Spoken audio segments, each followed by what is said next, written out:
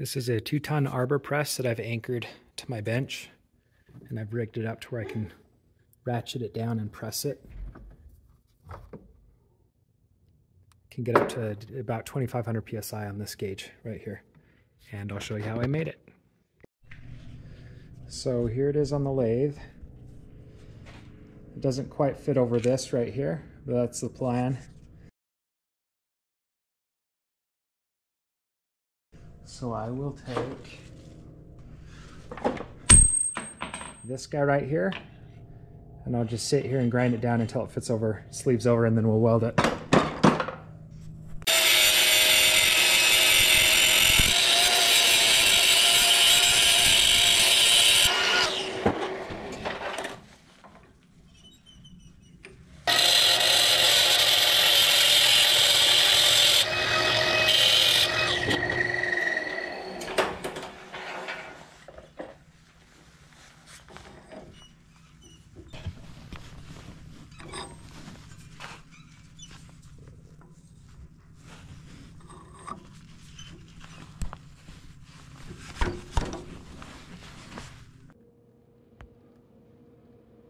Kind of hard to see, but it says 32, whatever that is. But the diameter almost fit around here, not quite. I had to grind it down as shown in the video. And then I had a buddy solder all the way around. So I'll show you where I got with this so far. So it's welded on there. And it just easily goes on there. And then this extends out, so I have maximum force. Got this from Harbor Freight. And then this is a pressure gauge that I got from woodiesrocks.com. Goes up to 10,000. This is a 2-ton Arbor Press. See if I can do this while holding it. So I should be able to press it with maximum force. Got these steel rods that go up, and then it goes through the table underneath. Got it on all 4 sides. The first time I did this, it was pulling right through here and ripping off the table, but I've since changed it up. Put some bolts here and some nuts here, and so hopefully it won't pull itself free, but I put all my weight on this and it doesn't go anywhere, so it should be really good for pressing rockets and other stuff. So this is something else I just tried out. It seems to work really well, but this is a torque wrench that is set to break. So it releases at a certain torque. If you look at it, I set it up to break at about 1800. Let's see if I can get this to...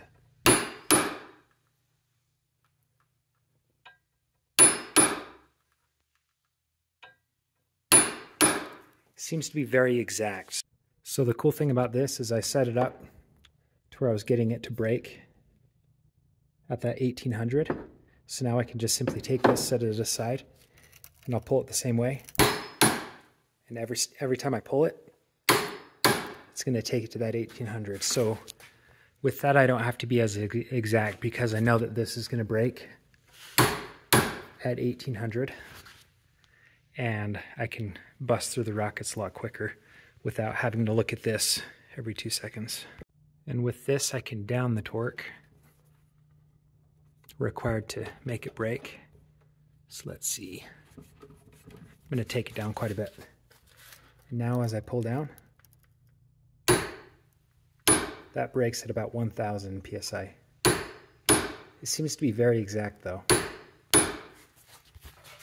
And I can torque it way up. So that's probably going to be like 2,000. Nope, that's 1,800.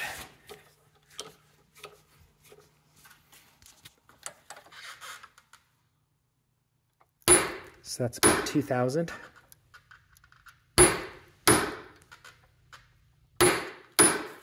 So with that, I can lock it and be very precise. And like I said, I can take this and set it aside.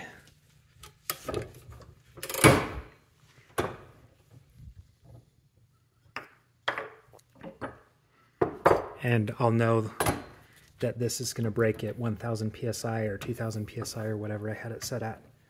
and I can bust through a bunch of rockets.